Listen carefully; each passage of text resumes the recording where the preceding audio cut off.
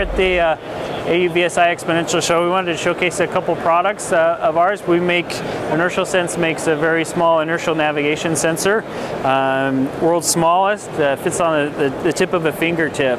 The reason why we're great is we combine the inertial navigation sensors, an IMU, with a GPS sensor and a processor all on board. So we do full sensor fusion.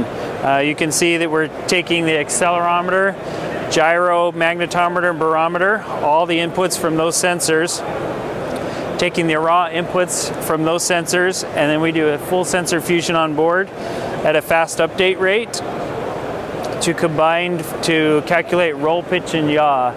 So we can help with flight control of a drone, or we can do stabilization of a gimbal, or attitude pointing of an antenna or a camera.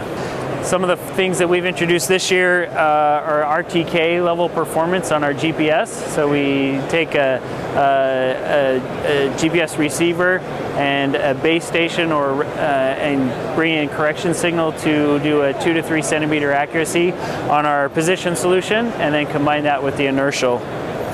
We've also added this year our compassing solution, so we take 2 GPS antennas at a 1 meter baseline, and we can determine heading where there is a magnetometer interference or an environment that might be sensitive to where a magnetometer-based heading might be challenging. So we use a GPS compassing solution to get 0.3 degree accuracy on our non-magnetometer-based heading. Our customers primarily have been using us not only for drone flight controls, but also in sensors. So on the payload, we don't have to worry about the telemetry on the drone.